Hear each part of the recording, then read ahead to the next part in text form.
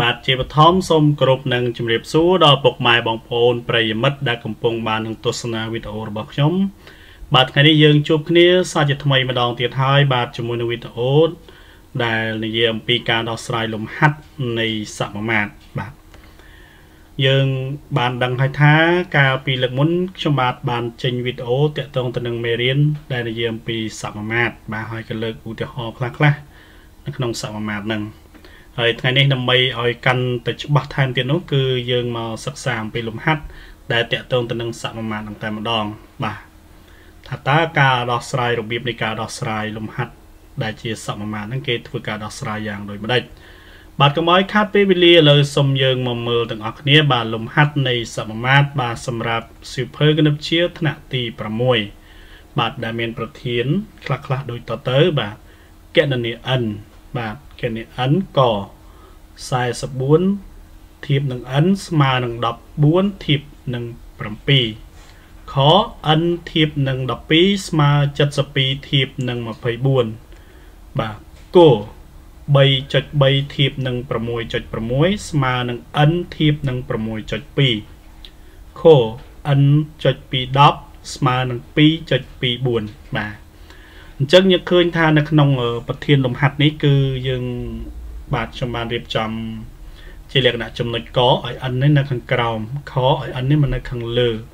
គោឲ្យ n នេះនៅខាងលើតែនៅខាងនេះវិញណាខយើងប្រើជាទម្រង់ចុច2បាទយើងប្រើជាទម្រង់ចុច2វិញម្ដងបាទសម្រាប់បងប្អូនប្រិយមិត្តដែលកំពុងតែសិក្សាបាទពិសេសបងប្អូនដែលកំពុងសិក្សាថ្នាក់ទី6តែម្ដងបាទតាក់ទងទៅនឹងមេរៀនទី13ហ្នឹងដែលនិយាយអំពីសមាមាត្របាទអញ្ចឹងបងប្អូនអាចធ្វើការសាកល្បងដោះស្រាយលំហាត់នេះមុនសិនទៅបាទហើយបើដោះស្រាយទៅខុសឆ្គងយ៉ាងណានោះបងប្អូនអាចធ្វើការផ្ទៀងផ្ទាត់ជាមួយនឹងវីដេអូដែលលោកគ្រូនឹងចេញក្នុងពេលបន្តិចនេះបាទចាប់ផ្ដើមធ្វើការដោះស្រាយបញ្ជាក់បន្ថែមណាបាទយើងមើលរបៀបនៃការដោះស្រាយបាទចំណុចក44ធៀបនឹង n ស្មើនឹង14ធៀបនឹង7អញ្ចឹងយើងបានរៀនរួចហើយអំពីវិធីគុណខ្វែងនៃសមាមាត្រអញ្ចឹងយើងប្រើវិធីគុណខ្វែងនេះដើម្បីធ្វើការដោះស្រាយបាទអញ្ចឹងយើងត្រូវស្វែងរកតម្លៃ n តើ n កន្លែងហ្នឹងប្រមាណទៅបាទជាចំនួនលេខប៉ុន្មានដើម្បីឲ្យវាคล้ายទៅជាសមាមាត្របានបាទដើម្បីឲ្យផលធៀបទាំងពីរហ្នឹងស្មើគ្នានេះគឺជាគោលដៅដែលយើងត្រូវរកបាទអ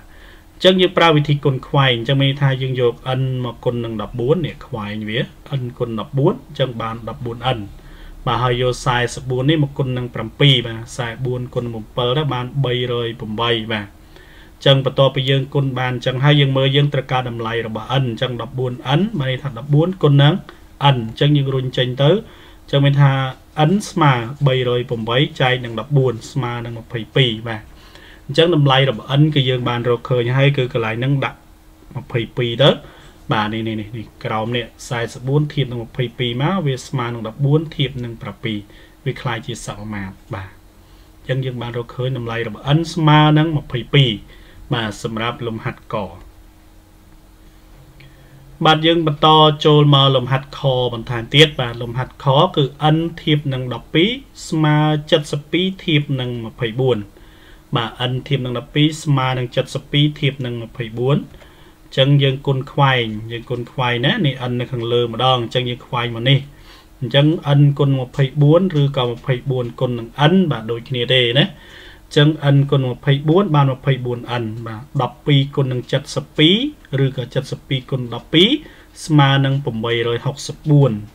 បាទអញ្ចឹងនាំឲ្យ n ស្មើ864ចែកនឹង24ស្មើ36បាទអញ្ចឹងយើងរកឃើញហើយចម្លើយកន្លែងហ្នឹងគឺ n ស្មើ36បាទយើងបំពេញលេខ36ទៅវាខ្លះទៅជាសមាមាត្រហើយបាទបន្តចូលទៅលំហាត់គោបន្ថែមទៀតបាទគោ 3.3 ធៀបនឹង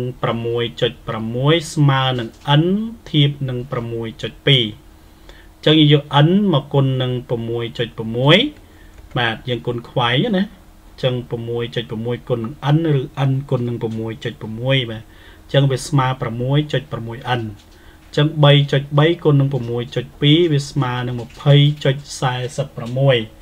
បាទបាន 20.46 អញ្ចឹងនាំឲ្យ n ស្មើ 20.46 ចែកនឹង 6.6 ស្មើនឹង 3.1 បាទអញ្ចឹងយើងបានឃើញចម្លើយគឺ n ស្មើនឹង 3.1 បាទបន្តចូលទៅលំហាត់ខបាទខ n ចុច210ស្មើនឹង 2.24 បាទនេះគឺជាចំណុចពិសេសមួយផងដែរបាទសម្រាប់បងប្អូនខ្លះគាត់ឆ្លាតគាត់អាចប្រើវិធីតម្រងចុច2គាត់បំលែងទៅជាតម្រងពភាគវិញបាទហើយគាត់ឃើញវិធីគុណខ្វែងប៉ុន្តែសម្រាប់ពេលនេះគឺបងប្អូនប្រិយមិត្តឬក៏បងប្អូនជាសិស្សនិស្សិតបាទបង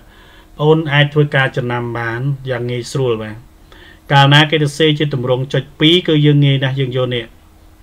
ខ្ទង់ខាងនេះគូជាមួយខាងកណ្ដាលគូមួយកណ្ដាលនេះអញ្ចឹងមានន័យថាយើងយក n នេះមកគុណជាមួយ4នៅខាងនេះ